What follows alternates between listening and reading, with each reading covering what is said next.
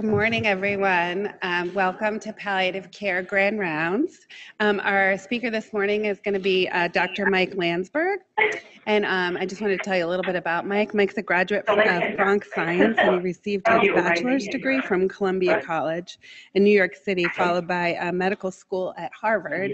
He returned to Columbia for internal medicine residency in chief year, and ultimately a fellowship in adult and pediatric cardiology at Brigham and Women's and Boston Children's Hospital. And Mike has practiced there since that time. Mike was raised in a culture steeped in family and social justice, and he's been married for the past 36 years to his best friend and the smarter Dr. Landzberg, as he likes to call her. And together they have 3 kids plus 2 son, daughter-in-law, and 4 grandchildren. Mike's interested in bridging the gaps, expanding the intersection between cardiology and palliative medicine, in particular using lifelong care of adults with congenital heart disease as a model for exploring and refining systems of chronic palliative care delivery and their impact. I'm going to editorialize here just a little bit and say, I think when Mike came here after many years of cardiology, we expected to learn cardiology from him. And I think many of us have been really inspired by the bravery and humility to take a massive swerve in someone's career when they're established and comfortable. So we've learned a lot from Mike. We look forward to learning from you today and in years to come. So welcome, Mike.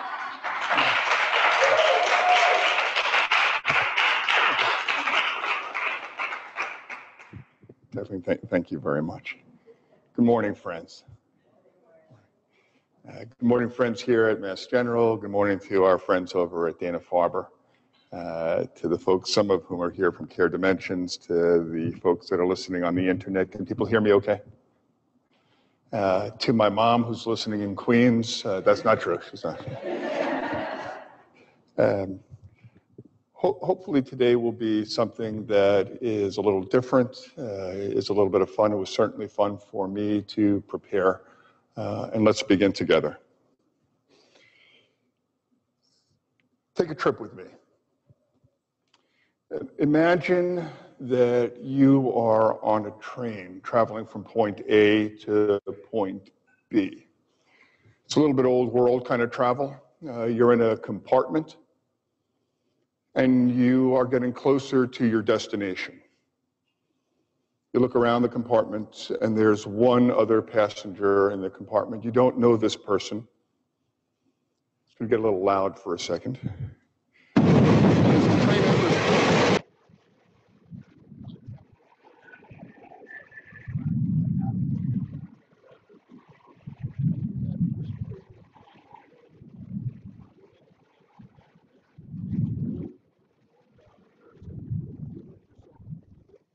Give of themselves completely.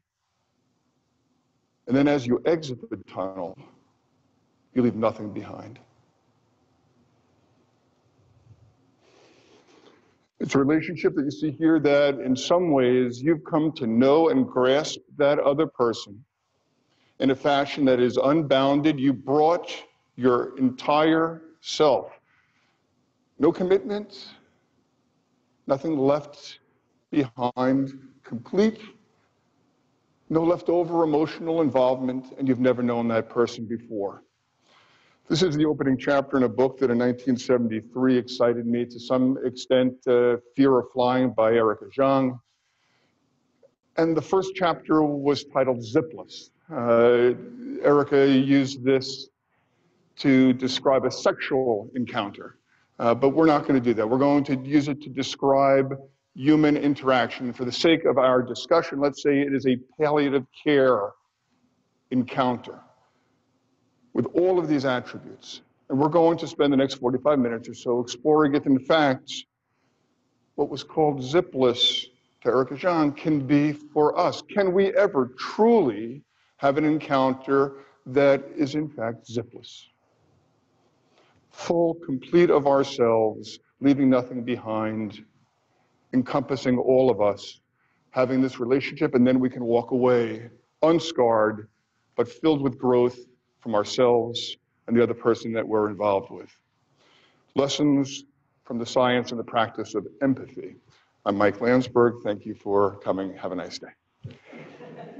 The objectives: to identify the spiritual, sociologic, and philosophical examples of relationalism. We'll spend the first block of time talking about what we mean by societal, anthropological, spiritual relationism, how we interact with others, and in so defining ourselves. We'll look at the various components of what goes into empathy, examine them, perhaps describe new components that we believe in. And ultimately, we'll contrast and think about those various components of empathy, sympathy, compassion, and see where we as practitioners may be at risk and how to potentially overcome those risks. And I'll leave asking us all the very question that we begin with and leave it open for discussion. I have no particular relationships related to this presentation. The very beginnings of man occurred in several places. To the far right of the globe, perhaps in China, in Asia, in the center of the picture, in the plains of Africa, Tanzania, Olduvai Gorge, and then to the bottom left, perhaps some theorize in South America as well. If we allow some time to pass from Tanzania and early man traveled down to South Africa, one of the earliest languages that was developed as civilization progressed was Zulu. And when people greet each other in Zulu, what do they say? I'm sure it's on the tip of all of your tongues. The statement is Sawubona. Watch my hands here. I see you. How incredible. I grew up in New York. Hey, how you doing? Right? That's how you greet. How you doing? The response is, yeah, whatever. You know, that's it. I see you completely. I understand you. I recognize you. I take you in. And this is even the better part. What's the response? Gikona. In your seeing me, you have defined me. You've allowed me to be recognized, and I now exist because of your interaction with me. What an incredible way of greeting each other. It defines us, and the relationship happens immediately, and we give of each other almost completely in terms of our knowing each other. You will never say, hi, how are you doing again? Anthropologic beginnings of relationalism. My fellows have heard me speak about my middle name. My middle name is Job. And we're going to go to one of the first books of the Bible, perhaps the first written book of the Bible, hence Job. And for those of you that are familiar with Job, bear with me. If you're not as familiar with Job, I will give you the so-called Reader's Digest, condensed version of Job. And these are engravings from William Blake's book on Job. It is a slightly different story than the one I tell each time, and I'll look at various different aspects. The ending will be different for my co-fellows when we talk about this. So Job is a good man, the story begins. This is before the time where we've developed different monotheistic names of our faith, not Jewish, not Catholic, not Protestant. Job is a good man, and in his goodness, he loves his Creator. He believes he knows his Creator. And he has great riches. He's got an incredible spouse. He's got sheep and cattle and kids, and he's a happy man. And then the story happens. The Creator is pictured there at the top of the screen. The number 2 person below the Creator is the devil. And the two of them are looking down, and the Creator, God, says to the devil, my man Job down there, I know him pretty well. He's a good guy. He loves me. The devil says, you know him? You don't know Job. You have no idea who Job is. You just treat him really well, and he says he loves you. In fact, if you didn't treat him very well, he wouldn't love you at all. And they had this little wager and this bet regarding Job. The devil decides that he's going to begin to take away some of Job's graces. And the story begins where suddenly the house that Job's children are staying in collapses, and all but one of Job's sons are killed. Job doesn't understand, cries, and then looks up to the heavens and says, I love you, God. The frustrated devil looks down at the earth, takes away and burns Job's fields. Job says, love you, God. Takes his cattle, his sheep, destroys his cattle, his sheep. Love you, God. Love you, God. Tears, love you, God.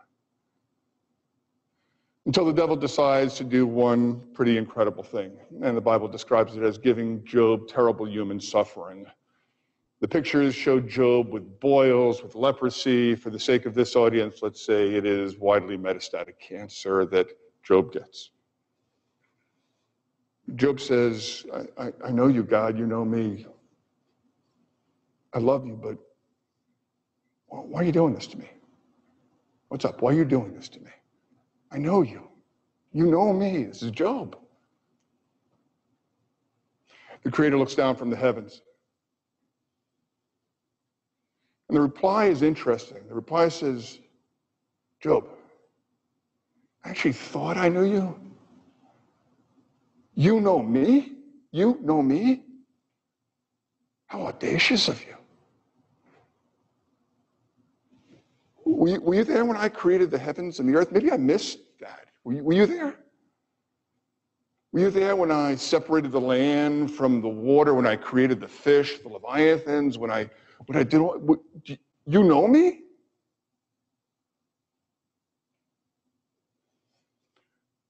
Job is, in that moment, transcended. Job says, you know, I thought I knew you. But now, in fact, I understand you. And I see you. The words in Hebrew and ancient Aramaic are, I see you. And it's interesting. In that relationship, Job suddenly understands completely. And so too does God. It's a two-way relationship. And in that doing, Job stands taller. Somehow, as only Bible can do, Job has new children suddenly appear, and new sheep and new fields, and there's a good ending to this. But not only anthropologically, spiritually, and by faith, we define relationism.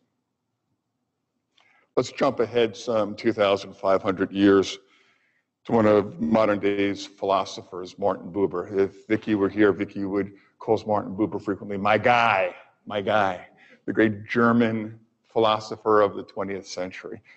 Interestingly, one of my fellows in cardiology, Jonathan Buber, the great nephew of the late Martin Buber. Martin Buber would be turning over, I am certain, wherever he is, because you can spend lifetimes thinking about Buber. We're going to talk about Martin Buber in less than 5 minutes, maybe 2 to 3 minutes, Buber in a bottle, if you will. And I apologize to all of us just in terms of understanding how we in palliative care frequently refer to the thoughts and the writings of Martin Buber. Buber begins really, in my mind, way before, back in the biblical days in terms of Plato's writings. And I remember Plato in terms of the forms. Plato defined dualism in terms of everything that we see and we interact with. There is, when we think about a subject or an object, I think about a chair, I think to myself about a concept of a chair, the form of a chair. What is a chair? A chair is something that one sits upon, that has legs to it, is stable, allows me comfort and the ability to get off my feet. But in practice, this noble, this unreal, this essence of a chair has practical forms to it. They're not perfect. They have their flaws to them. It's what we see in the everyday real world. And so Plato uses reality versus perfection in terms of dualism. Buber took duality to define our relations with things and nature, our relations with people, and for Buber also our relations with the eternal. And in terms of looking at this duality, Buber said that we interact in two ways. We interact in an imperfect, tangible, egoistic way, at a very practical level, and we interact in a more ethereal, fully complete, all-giving, all-knowing way, one called the I and the it relation, one called the I and the thou relation. Let's explore that a little bit more. When we look at the I-it component, we're interacting with something, I'm interacting perhaps with the person, but in their presence now, based upon concepts of my knowing you before. And in fact, it has bounds to it. I am interacting with you for the here and the now. It's a quick interaction. It's governed, as I said, by my past knowledge of you. And primarily, we're trying to manipulate each other, get something accomplished, get something done. It's never with our entire selves. We quickly have that interaction and we let go. The it component of our relations. The thou component has nothing to do with things. It has to do with our very being. It's unbounded by definition. It's in the present. It's here and now and giving of ourselves completely. No ego attached. We're here to grow and we're here to learn from that experience. And it's always with our entirety. And for Buber, this experience defines us. Neither one is better or worse. Ultimately for Buber wanted us to live more in the thou than the it, but Buber recognized that we interact in both of these fashions. And as we interact, we define ourselves through this existence. It is I relate, therefore I am, not like Descartes, I think, therefore I am. But it is my relationship and its components that define us as human beings. Buber in a few minutes. We'll come back to the I-it, the I-thou, as we think about, can we be zipless in palliative care? Relationalism, which Buber began to think philosophically in the early 1920s, had its foundation and its beginning in the arts. This is Vernon Lee, one of the early aesthetists.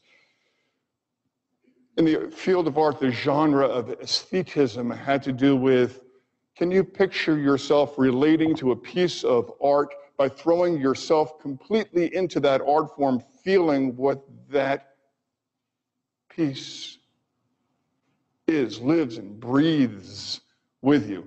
The armchair is there. As you see that armchair, you go into the armchair. You feel its stiffness, you feel its back, you sit a little bit straighter, and you get to know that armchair. Potentially in some fashion, the armchair is relating to you as well. This was the basis of aesthetism. Theodore Lipps, the psychologist, took this concept, a bunch of other philosophers and psychologists at the time took that concept and translated it out to a term that was in German, ein Fühlen. One feeling, in feeling, what we began to use as the term empathy. You see the definition of empathy at that time from the Oxford English Dictionary, the power of projecting one's personality into the object of contemplation and, in so doing, fully comprehending that object. I used the term Reader's Digest before. The people in this audience know, by hand, you know Reader's Digest? Okay, it dates us. I will tell people that Reader's Digest, in many ways, is the early internet. For many people who couldn't get 20 subscriptions to magazines, you got a bit and a taste of what Reader's Digest editorial staff felt were the most important pieces that came out at the time. It was a monthly journal. I learned medicine through Reader's Digest. I am Bill's toe, I am Joe's foot. It talked about medical issues. But in April of 1955, the tipping point with the word empathy occurred because they ran an article from the Christian Century, which was a popular magazine at the time. And it was called, what? How's Your Empathy? And it's the cover of that journal. And in that, empathy was described as quite interesting because they took it the next step. The ability to appreciate the other person's feelings, and notice in italics, without yourself becoming so emotionally involved that your judgment is affected. How important an addition to empathy. Suddenly empathic distress is sort of mitigated, at least in the definition of empathy. Whether that occurs in practice or not is a different issue. Let's move from relationism to part two of our discussion, the various components, scientific components, have a little bit of fun in the process of empathy. And we are taught as fellows and we are taught as palliative care physicians that empathy has three components. An affective component, it's sort of the ABCs or the ACBs, a cognitive component, and a behavioral component. Let's examine first the affective component. How are we doing so far? Everybody with me? Cool, thank you. The affect component can be best thought about if we think about modeling, to model something in our heads, not model, but model. And it begins with the very assumption and the observation that we, all of us in this room, people, are contagious. We're going to come back to contagion. First, let's begin to think in our brain how we can model. I did poorly, let's put it that way, in neuroanatomy, and so we're going to be very basic in terms of our modeling of the human brain. The ancient primitive human brain, go back 300 million years to the age of reptiles, and reptiles only had this portion of the human brain. I didn't highlight the one right behind it, but there are two portions there, both of the central portion of the brain and the cerebellum, the brain stem and the cerebellum. Notice I forgot there. It shows you my neuroanatomy knowledge. I had to get the clue in the prompt. This is what told reptiles, you need to survive, you need to move, you need to have basic functions of your body, heart function, lung function. Wasn't a lot of room for empathy with these portions of the brain. I'm going to recreate briefly for you what life was like back in the days of reptiles.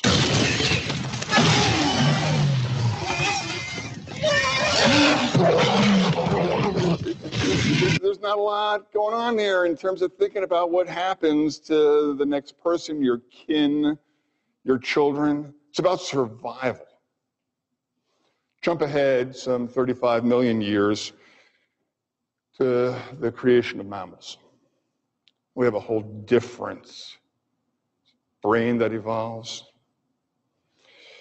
And we certainly have need within mammals of parental bonding, development of loyalty, affiliation, parental nurturing, protection, and care. And we have that portion in orange of the brain called the cingulate gyrus, the limbic system, limbic from line, in terms of demarcation, from lumen, enlightenment. We suddenly now have another portion of our brain that will be critical and key when we think about empathy. We'll look at where cerebral blood flow happens when we have empathic and modeling feelings. Then, as we develop further to a paltry few million years, the development of people, human beings, we have the development of the neocortex. Human beings, and to be clear, apes, monkeys. And this is the part of the brain that allows us to be smart, allows us to have symbolic representation, to think, to imagine, to reason, to process, have mathematics, physics, technology, invention.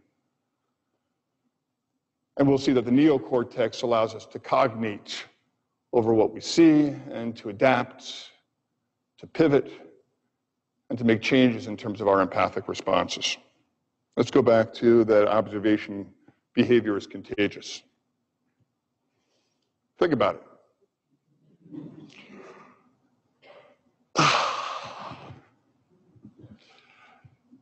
Spreads from one person to another across species. Odds are that if we were to watch each other in this room, 1, 2, 5 people over a 20-second period of time would begin to yawn. It happens. Behavior is contagious. Here's another behavior. This is Raiders of the Lost Ark. You can watch this. Oh, the young alpha. Now watch the smile. Did you smile? His smile. Emotions and behavior are contagious. If you look at this woman's emotion, this smile, it's an anti-gravity event. It's not quite the upturning of the forehead, which tells you true happiness, but it's a pretty good smile. It's hard not to feel happy when you see this young woman. Emotions are contagious.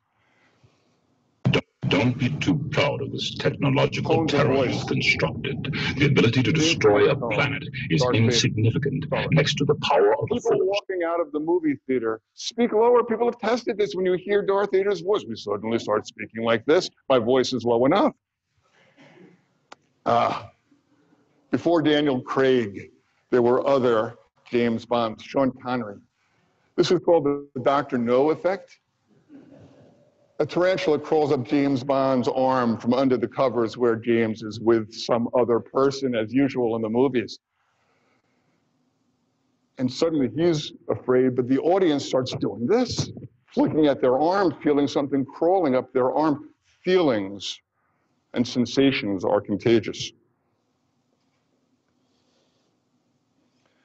So let's ask, why, in fact, our actions, our sensations, our tone of voice, our emotions contagious? Why do they jump from one person to the next?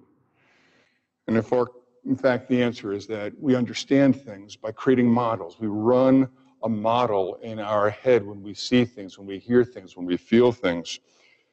This is a cerebral blood flow study, and we'll see a few of them here, not for necessarily the exact science, but to show and to describe to us what may be going on.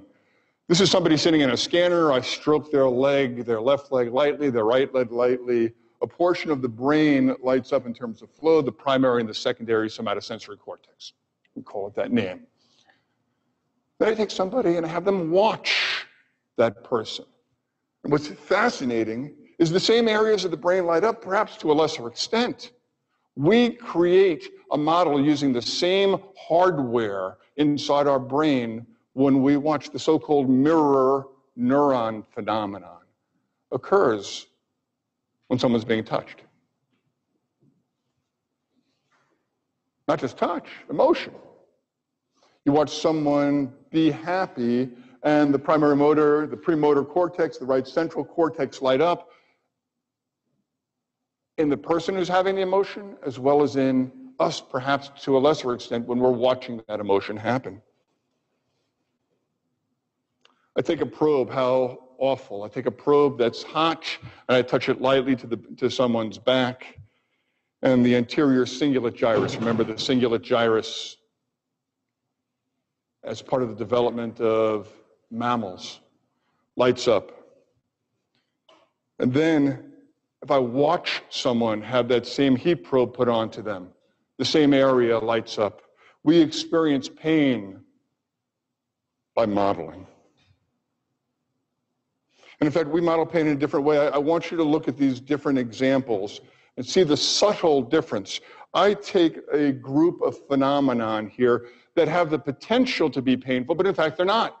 These are the pleasant forms of what people will see. They will see in the top someone opening and having their hand near a door, cutting a cucumber, having their loose foot near a door, or entering a car in a sandal, something that we don't wear to work here in the hospitals.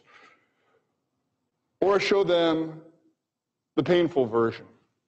Getting their fingers caught in the door, cutting the finger, ouch, been there, when one has a cutting of a cucumber, getting the foot caught in the door of a regular door or the car door. And when we show the pleasant versions, nothing lights up in the brain, but when we show the pictures of someone having pain, the same anterior cingulate gyrus lights up because we feel, we experience, and we understand by creating a model. The mirror neurons fire. I grew up with this man as my president, and his catchphrase was what? I feel your pain. I feel your... If, in fact, the president was able to do that, we could assume that he had a very active anterior cingulate gyrus, right? He was able to model other people's pains. I don't know that, in fact, that occurred. I want you in the next slide, the next movie, which is perhaps humorous. It's one of the great movies of all time.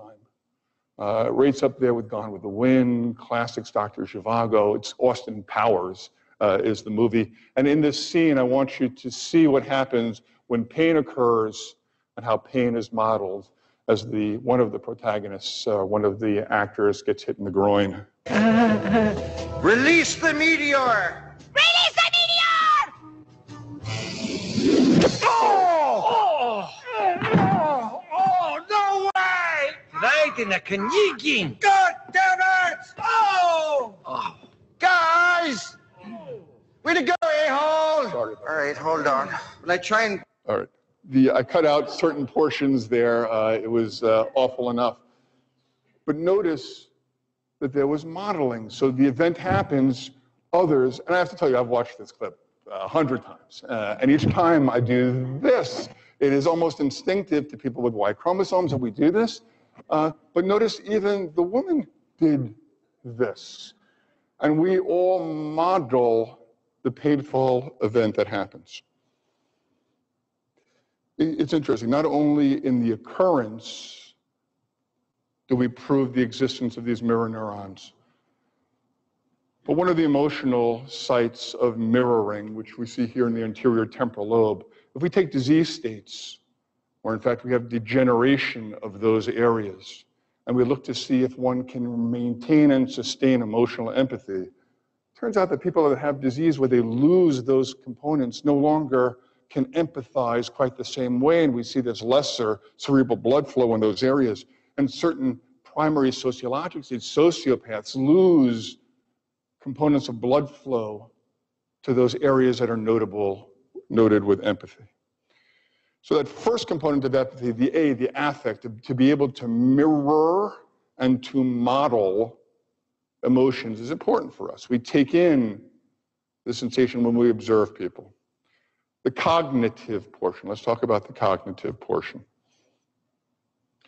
And the cognitive portion is in fact what you see on the bottom of the screen there, moving from not just experiencing it ourselves, but looking at it from another perspective. I am seeing it occurring in you. It's not just me experiencing this, but it's me trying to experience what you're feeling for you in the audience from an other perspective.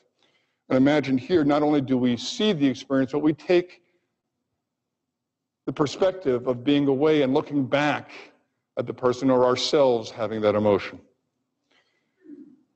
Interesting example. I tell us in the audience, I say, okay, imagine yourself in a different spot. Our brain lights up in one particular area. Then I ask us something different. Imagine that you're over there looking back. You're in that other spot, but you're looking back at yourself. A totally different portion of the brain lights up. Taking a different perspective and looking backwards is a different area of the brain. Two different examples of a very similar action. Imagine here's a person who walks behind a bookcase versus here's a person walks behind the bookcase, stays there for a little bit of time, lingers, and then continues to move forward. The first example of the person walking behind the bookcase is the bottom screen. The area where we have other orientation doesn't light up. But when the person lingers and stays behind, that area, the posterior superior temporal sulcus, lights up. Why does that happen? Person stops back there, we think to ourselves, wonder where they are. Wonder what they're doing back there. Why did they stop behind the bookcase? What's back there? Wonder what it feels like to be back there. I wonder what view they have. What's behind the bookshelf? And we put ourselves into that space. Shown again, if I say to us, imagine an occurrence that happens. Imagine the classic, a tree falls in the forest. Imagine the tree falling. An area doesn't light up. But if I say something different, imagine you're in a movie theater. Some big tall guy with a big nose just happens to walk in front of you and sit right in front of you. Just imagine that happening. The area lights up. Because we say to ourselves, the person just sat there, just stood up there. I wonder what they're seeing that I'm not seeing. Why would they do that? What does it look like over there? We put ourselves into the perspective of the other. Posterior superior temporal sulcus. It's interesting, that same area lights up not just for action, not just for contemplation of an action, but in terms of emotion. This is the classic theory of mind, trying to understand someone's emotions. We see someone's face, right? You see this face, and if I gave you various options, if I said, is this man excited, relieved, shy, despondent, most of us would say despondent, right? We try to project what is that emotion, what are they feeling, take the other orientation. Posterior superior temporal lobe lights up in terms of cerebral blood flow. So we've talked about a couple of components, the affective and the cognitive components of behavior. Let's briefly talk about the behavioral component of behavior. And some of the great classicists of modern day thought with regard to empathy. And you see there Jody Halpern, Franz Dirksen, Jean Decidi have all commented that empathy without action, it doesn't exist. That's not empathy. One needs to have the actionable component of understanding and feeling what somebody else feels, potentially in a therapeutic fashion, but that wasn't part of the deal when we talked about behavior. Behavioral component of empathy is what we as fellows learn for the entire year.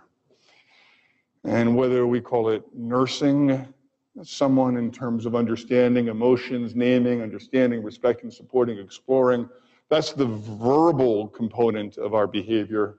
Or if it's the non-verbal portion of what we do, how we stand, sitting here before you, standing squarely, open body posture, leaning into you, not too much, leaning in, using our eye contact, keeping ourselves somewhat relaxed.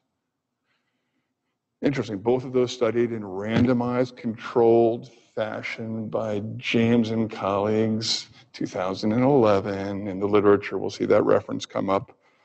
And Helen Reese putting it all together here at this institution and using the wonderful name empathy.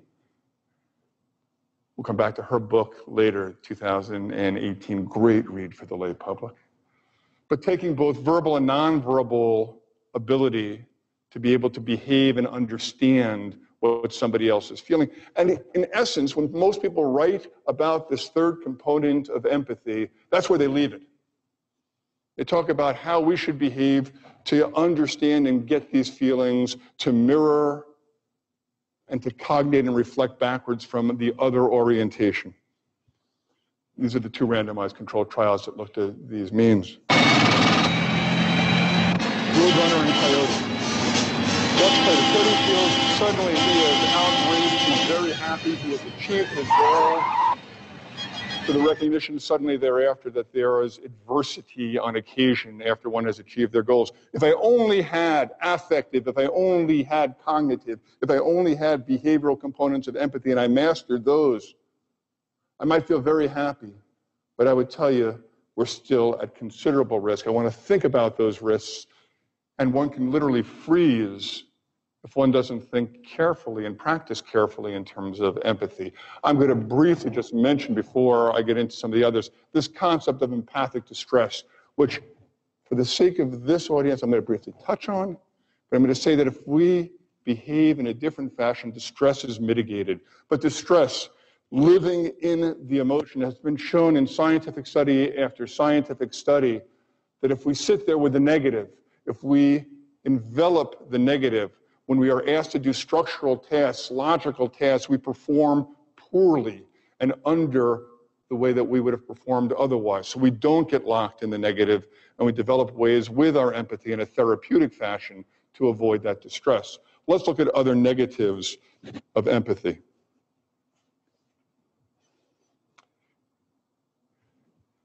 Wonderful book that you see at the bottom, Against Empathy, The Case for Rational Compassion. Why one shouldn't be empathic. Paul Bloom writes about it, and in fact, he doesn't really say you shouldn't be empathic. Here are the risks of unmitigated empathy. Spotlight effect. I see what I see.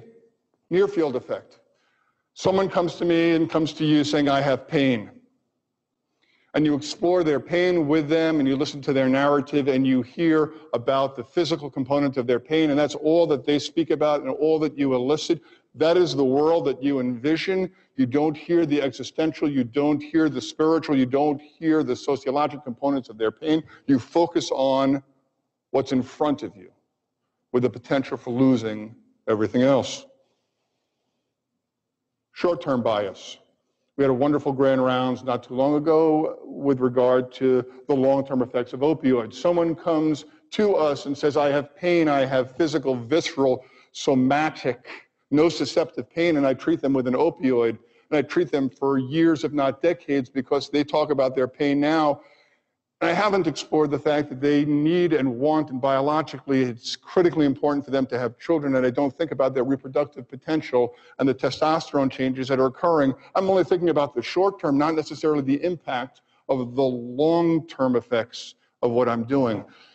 Potentially, empathy focuses you on the here and now. Tribal bias. This is a long recognized issue, described, as you see there, by Tanya Singer and others. We feel more for people that we're like. My tribe, Judaism, we feel more for each other. It could be any faith, any persons. Men feel more for men, women more for women. It happens. And if we don't recognize it and be open to that effect, we can become biased. Judgmentalism. We take in, we do our very best to be open, to understand, to be curious. And no matter what, if somebody has put the needle into their arm and has a secondary infection, immune compromise, if somebody has stolen, cheated, the patient I was called to yesterday in consultation who is the offender sexually, and the team had distress over the entire care of the patient, neglecting necessarily the fact he was there with cancer pain. We have judgmentalism that can potentially affect our empathy. We just need to recognize that. Empathy can be morally corrosive. What do I mean by that? It doesn't seem that that's correct. Perhaps not correct for the particular individual, but think about it. We can connect with a person in such a way that it can shift our perspective on a much more global moral dilemma. Imagine, if you will forgive the example here, that if I sit with this person and I see this interaction, I think about that loving interaction by the surface from some great pictures that we're taking of the Fuhrer. I might think about this as a kind and decent and gentle man in his interactions, neglecting the greater moral picture that was involved with the entirety of the Holocaust. We have that potential by the snapshot to lose moral balance. I'm sure all of you are familiar with the philosopher Paul Michel Foucault. I wasn't. We can say that empathy in some ways is Foucauldian. What do I mean by that? Foucault talked about all of life and all of sociology and all of events of history occurring because of power struggles. And we don't think about it, but we need to recognize our relationship as care providers is one based upon power. We do this, we may not instinctively think about it, but the example that was used in discussions, this is Chris Mays discussing it with regard to patient-centered care, where we think that we equate everybody. We don't equate in our business, we don't do that. The care provider, when it comes to empathy, can be thought about as listening to a patient's confession. We elicit the narrative, but they're confessing and telling to us, and in such a fashion, we try to create a therapeutic environment where we allow our therapy to be felt and complied with by the patient, and in so doing, we appear virtuous. There is a power relationship that has potential to occur. We do our best to mitigate it, but we need to at least be aware of it. Last example of the potential evils, negative effects of empathy for us. Empathy can certainly be morally neutral. It doesn't have to be used for moral goodness or moral badness, but it can be used in the setting of moral badness. And the example that I love with regard to this is that who has the greatest cognitive aspects of empathy? Sociopaths, torturers, con men, bullies. They all score really high in empathic scales of cognitive empathy. There was a book I read growing up. The movie was in the late 1990s. It's 1984, George Orwell's vision of utopian society. Big Brother is watching, where there's mind control that goes on to all of us. The great Richard Burton played a character, O'Brien, who was an agent of the state. Here, John Hurt plays the main character, Winston Smith. And O'Brien, the agent of the state, is able to empathize completely with Smith, understand everything in his head. Here you see him controlling Smith, the cage, room 101 that's around his head. Smith's total and complete nightmare of rats ready to attack him. It's quite moving. But the book says the following. In describing O'Brien's relationship with Smith, there was no idea that he ever had or could have that O'Brien had not long ago known, examined, rejected. His mind contained Winston's mind. And O'Brien says to Winston, do you remember writing in your diary that, in fact, it didn't matter whether I was a friend of yours or an enemy, since I was at least a person who could understand you and you could talk to. The feeling of wanting to be empathized with, but used to the forces of evil, sociopaths, con men. Let's come back to the three components, affective, behavioral, and cognitive. If left by themselves, I say that we've given our patients an insufficient check, a check that bounces. That's not enough. And in fact, there are two more components which are critical. The relationship needs to be both therapeutic, and just like in the I-it and the I-thou, it needs to be bidirectional. I need to define myself through that relationship, and the patient that we're taking care of is defined backwards and gets something from me at the same time. And we give of ourselves completely in some fashion, but we also give ourselves in a manipulative fashion as we're being therapeutic. Helen Reese talked about afferent and efferent limbs of empathy. We have our I-it and our I-thou, and we give of ourselves. We learn from the patient, we experience, we have the affective components, we have the cognitive components,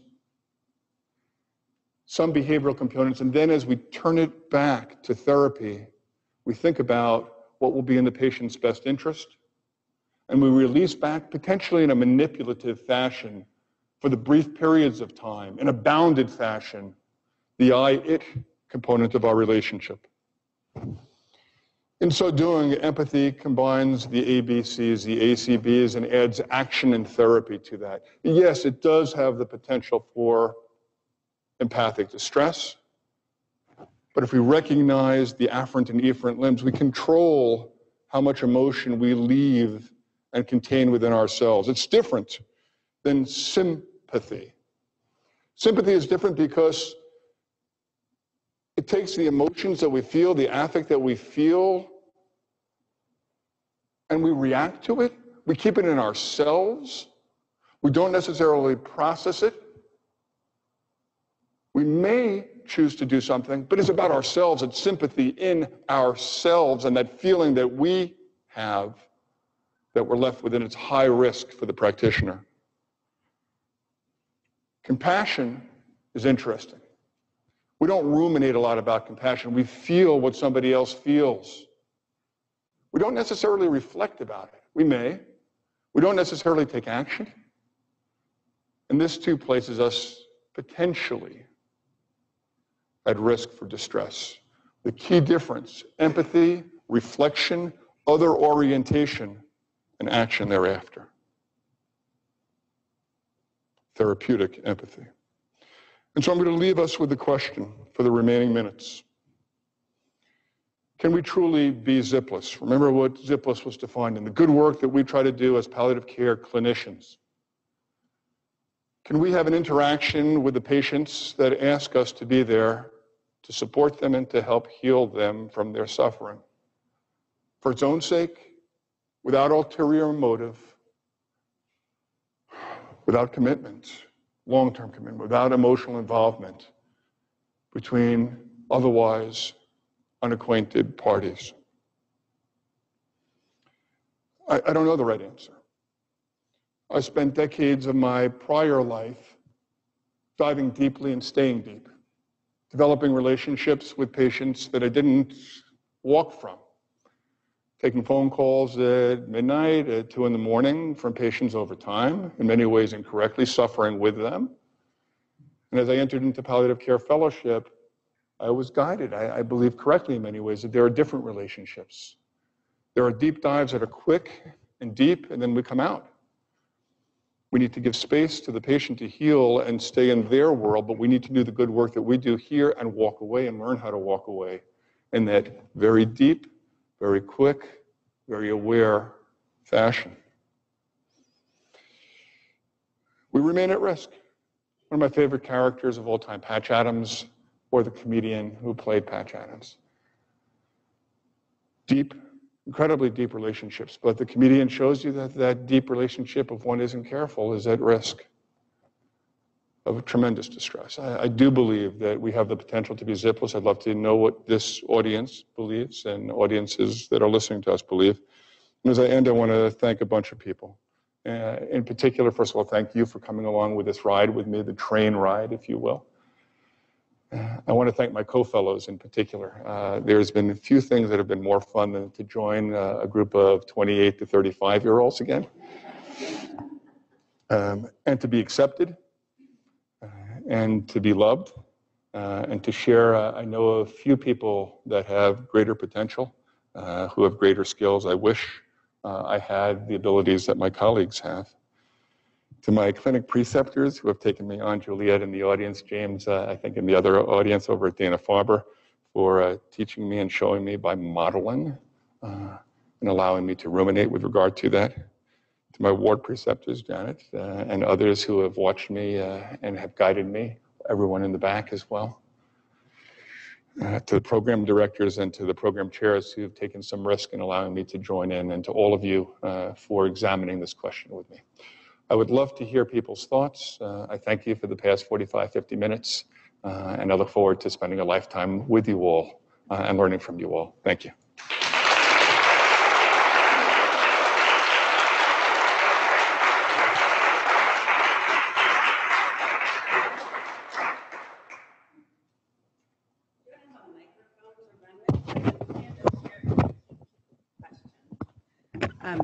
I'm just going to repeat that for the folks at Dana-Farber. So we don't have another microphone. So if people have questions, if you can raise your hand, I will repeat the question so that everybody can hear it.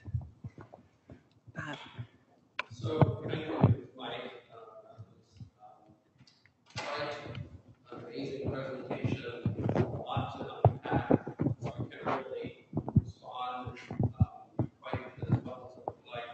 But one thing that struck me that kind of fits into this this empathy question, I remember very early in my career as a neurologist, one of the senior neurologists who I grew to love, told me, "Your problem, Bob, is you're too nice." And I thought, how could a person be too nice? And then I realized that you can't be good if you're always nice. And I think you kind of alluded to that a little bit there, the difference between sympathy and empathy. I think we have to learn a certain detachment. I said this in my comment a couple of weeks ago about compassionate detachment, the Buddhist concept. And I think there's a lot there that you alluded to that kind of explores that, expands that concept of compassionate detachment or detached compassion.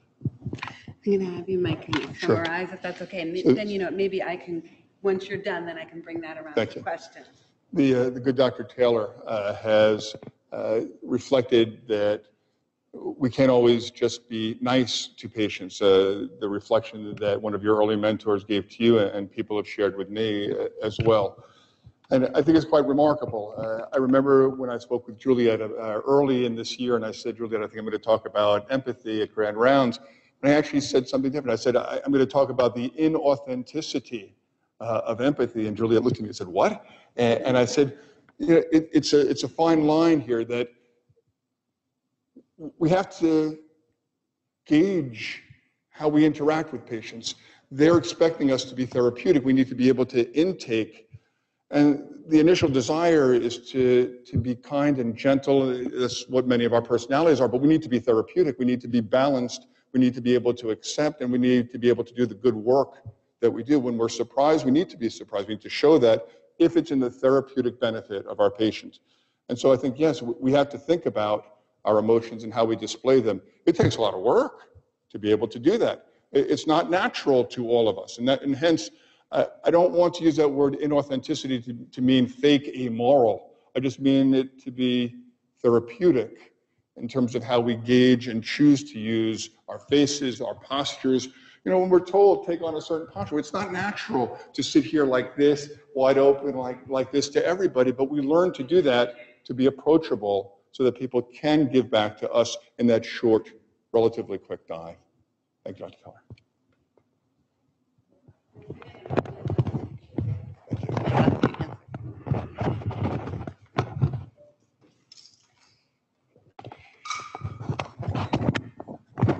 Mike, that was outstanding, and I want to thank you for the thoughtful ideas that you've given me in this.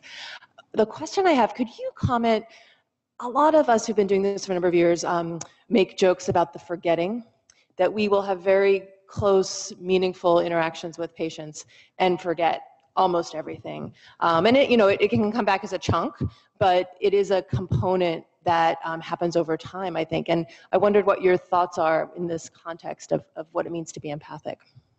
So Dr. Jacobson asks about our selective choice, or for those of us that are 58, 59 years old, maybe not selective, just neurons not retaining quite the same in terms of forgetting.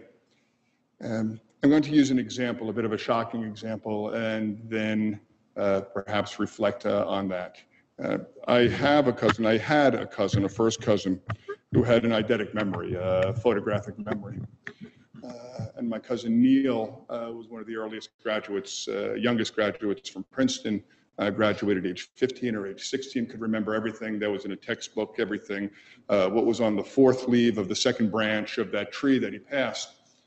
And Neil's problem was that he couldn't selectively choose to remember. He remembered everything. And he couldn't compartmentalize, and everything flooded his brain, and it just sort of sat there, and it sat and it raged inside of him. And my cousin, who is now my late cousin, chose, like one of the comedians and actors that we saw, to end his life because it was unbearable for him. I think I use it as an example, but I reflect on it because I think we choose to forget. Now, that's a psychological way of thinking about that. I think that it is a way for us to move to the next patient in many ways, and not to carry with us the negatives. You may say, well, what about the positives? And do we tend to forget all of them? I don't know the answer to that. It is my simple reflection with regard to that. I don't fully know. I'd love to hear what others think, but I think it is a survival advantage to be able to do that with some very limited reflection. Can I throw a question back to the audience? Would that be all right? And it's the very question that I raised. Can we do this? Is it a combination that truly is, and I hate the term, but I like the term also, it's not the sexual term, but can we stay, in fact, zipless? Can we give ourselves completely, get in and fully get out and not be attached? Because I think we feel attached, and maybe this was a question, Juliet, that you were saying, in the forgetting, do we feel that we no longer are attached to the people that we came to so deeply respect?